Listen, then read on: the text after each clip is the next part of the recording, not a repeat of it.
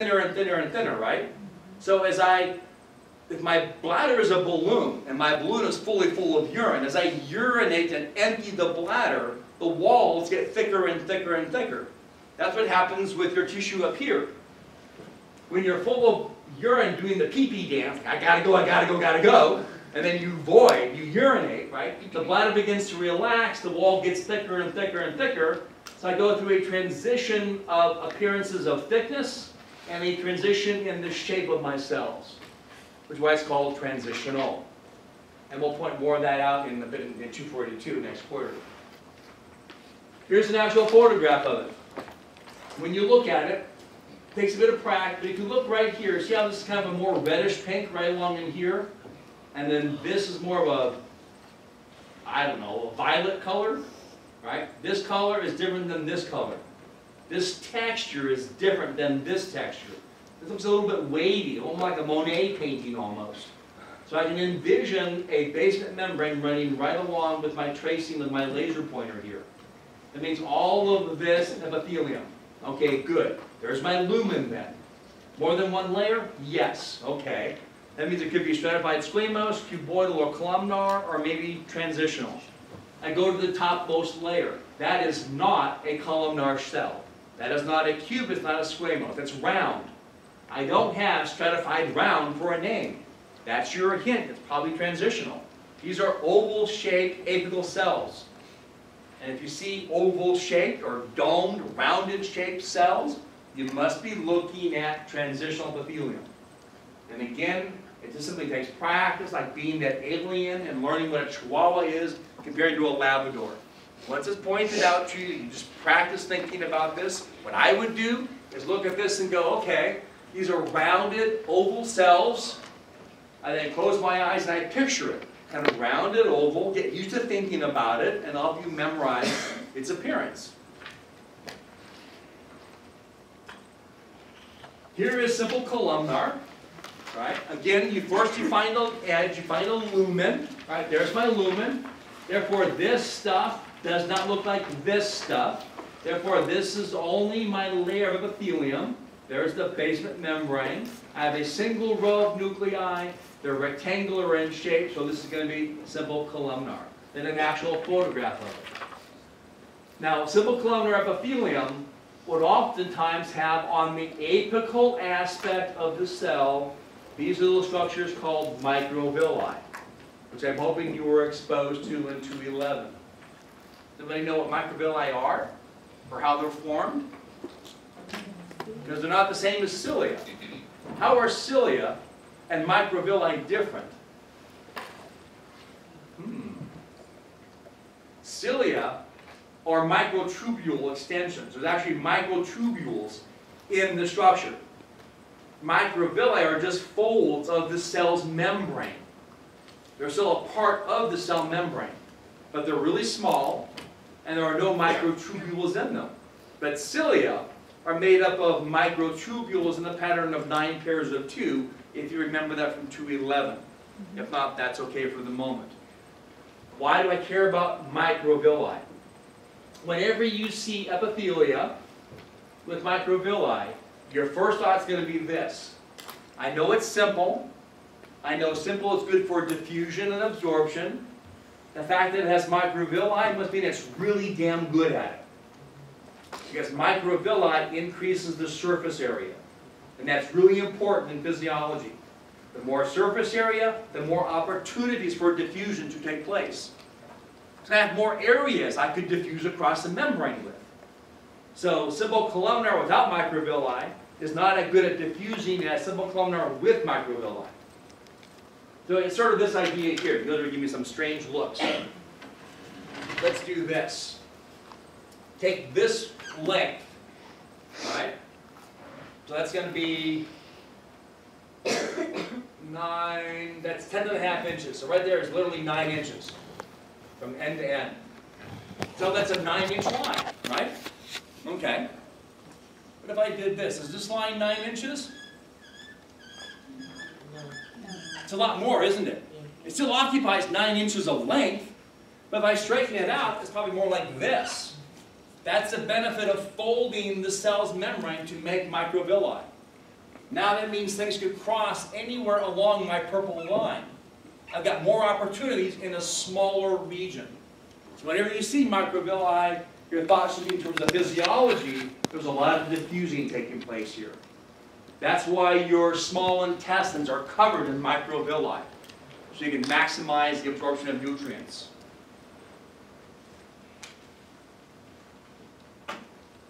And then stratified columnar, okay? Notice how there are no microvilli here. So simple columnar can have microvilli, stratified won't. And if we go to the cartoon, right, to make it simple, the rule is John says find an edge. There's one edge here, there's one edge there. Pick one, doesn't matter, right? Because this is a tube. So that means this stuff is epithelium, that stuff is not. That's for next week. More than one layer? Yes. Top row, apical layer, columnar in shape, therefore it's stratified columnar.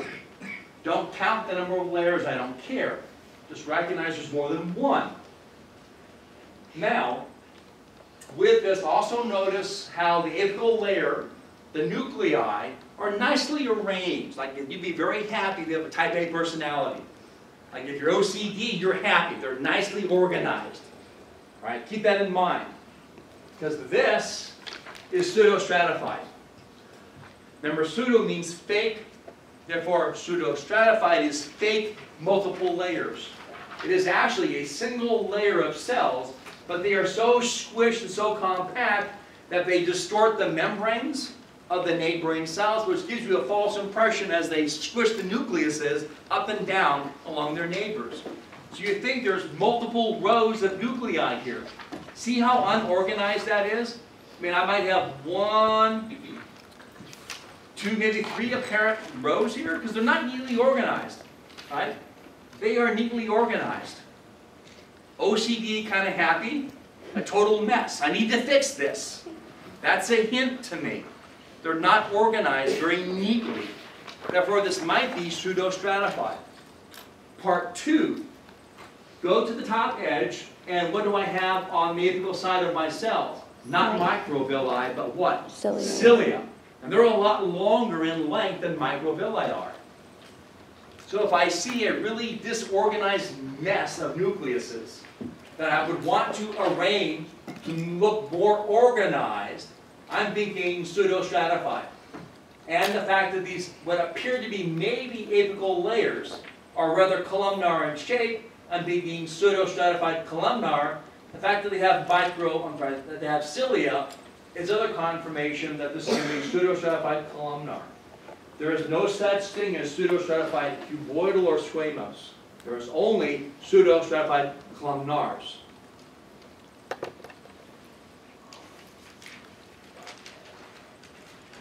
Here's the other hint. Let's go back and look at this. Look at the actual photograph and see how very little space there is between the nucleuses and the apical layer and the actual apical edge of that cell. There's very little space here between the nucleus and the top portion of those cells. But look here, there's a crap load of space. Like somebody came in and kind of shoved them all down toward the bottom. That's another hint. You're looking at pseudo-stratified. There's lots of space. Sorry, did you say, so there's no pseudo-stratified? Cuboidal or squamous. The only pseudo you're going to have is columnar. So there's no pseudo-stratified cuboidal, there's no pseudo-stratified squamous. Now, this will just take practice. We kind of just bounce back and forth, right? Multiple layers, no cilia. The appearance of multiple layers, but it has cilia. So I don't have any tissues that are stratified columnar with cilia. I don't have that. It doesn't exist. That's another hint. That if you want to call it stratified columnar, but you see cilia, there's no such thing. Therefore, you're looking at pseudo-stratified columnar. This is one of the more trickier problematic tissues for you guys. The difference between this and that. It'll just take practice, but once you get the hang of it, it's like, dude, why did I have a problem a week ago? Now it's very obvious. It's just a new thing to look at, a new thing to memorize, a new thing to envision. But by this time next week, you should have no problem in recognizing, because we'll also point this out in lab. Hopefully we have lab next week. Yeah. So those cilia are aid for digestion? No, not at all. Okay. Those cilia are good for moving things along. So your trachea and your fallopian tubes will have lots of cilia to move either the egg or the mucus that's in your trachea up and down. So it's more of an escalator-like effect, but not for absorption.